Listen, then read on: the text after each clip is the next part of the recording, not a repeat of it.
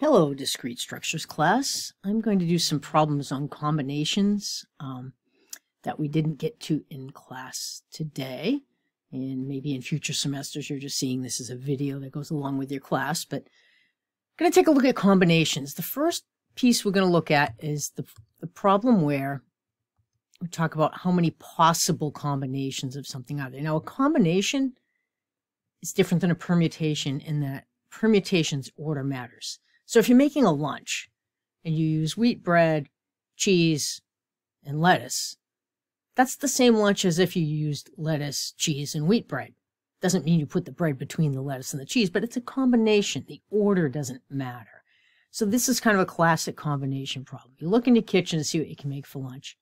You have 2 types of bread, 3 types of cheese, 2 types of meat, and 4 sandwich toppings. So the way you find out how many combinations, how many different sandwiches you could make is by multiplying all the possibilities for each. So you would do 2 times 3 times 2 times 4, and that would equal 6 times 8 is 48 different sandwiches. Now I say, well, why do you do that? Let's go to a different piece of paper. So I had 2 times 3 times 4 times 2, was it?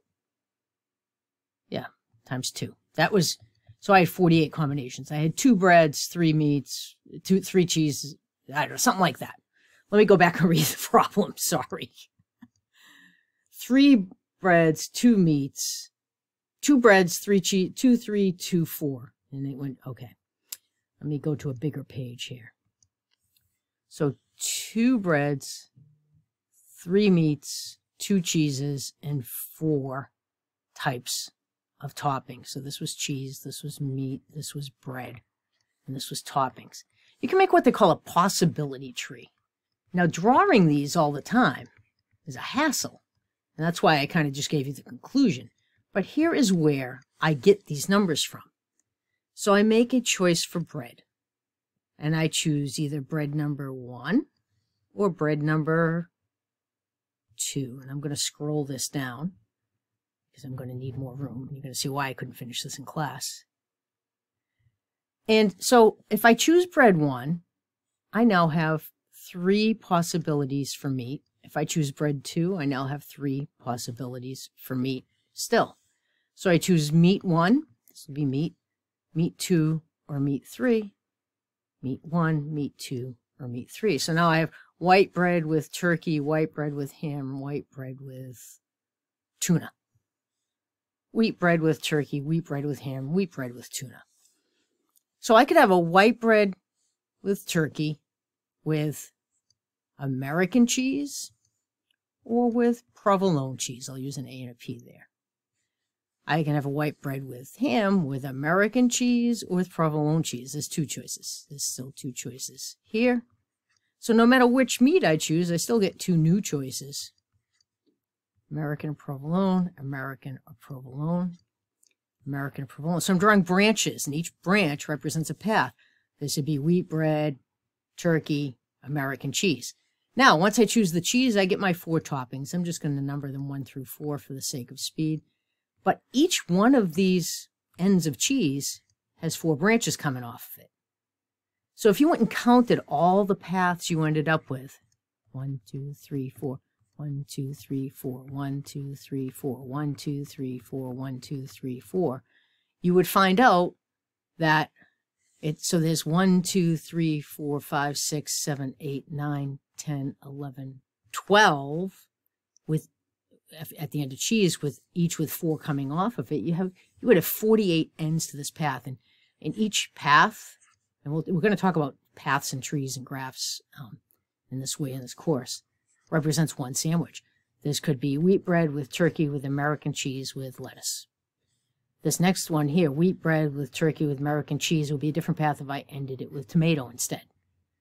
So that is how I get the idea that I multiply. It tells us, the multiplication tells you how many possible paths you have in this possibility tree.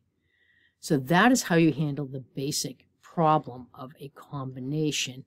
Let's look at a couple of other variations of this one. Now the question is, what if you take one of each category and no meat? Well, meat was the second category. So you basically have 2 times, you have less choices. 2 times 2 times 4, you have 4 times 4 is 16 choices. I think meat was a 3. Sorry. Yeah, meat was a 2. Sorry, I crossed out the wrong thing. So you had 3 types of cheese. Is that how I did that? Sorry, I'm losing track of the problem. So 2 times 3, and you would skip the 2 for the meat and go. So you would do 2 for the bread, 3 for the cheese, 4 for the toppings, and multiply those. There's no meat, so that's not part of the choice. So there are less branches here. 12 times you actually get half as many because you took out two paths that were related to the meat. So you took out 2 sets of paths, not just 2 paths. Multiply the possibilities together. Now this question, again, I'm going to have to get this straight. We have 2 breads, 3 cheeses, 2 meats, and 4 toppings. 2 breads, 3 cheeses, 4 meats. 2 meats and 4 toppings. 2 toppings. So I'm not going to just pick 1 out of 4. I'm going to pick some combination of 2 chosen from 4.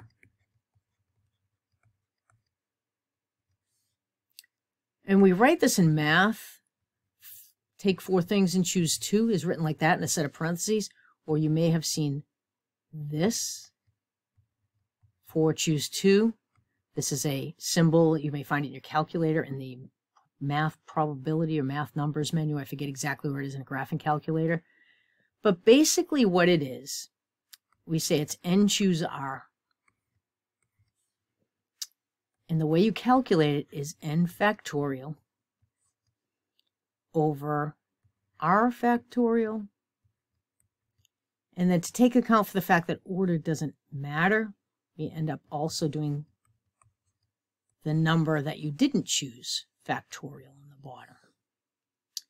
So how you choose 2 from 4, n would be 4 and r would be 2. And it's a little confusing because all the numbers are the same.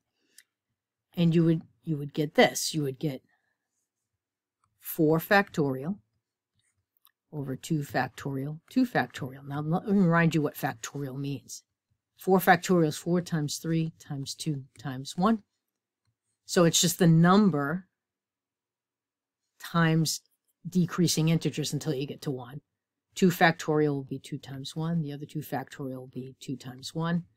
So I can cross off, the ones you didn't really even need to write. I can reduce this if I want. I get 12 over 2, and I get 6 possible combinations that would be 2 toppings.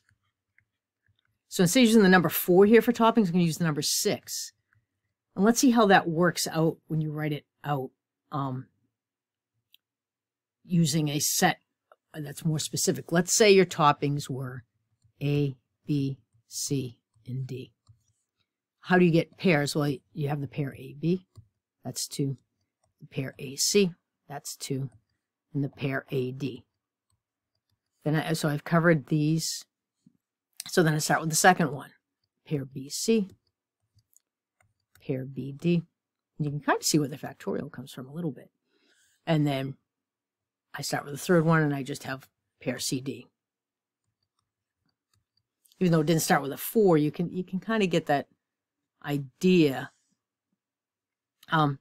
So there's 1, 2, 3, 4, 5, 6 possible combinations of 2 taken from a set of 4.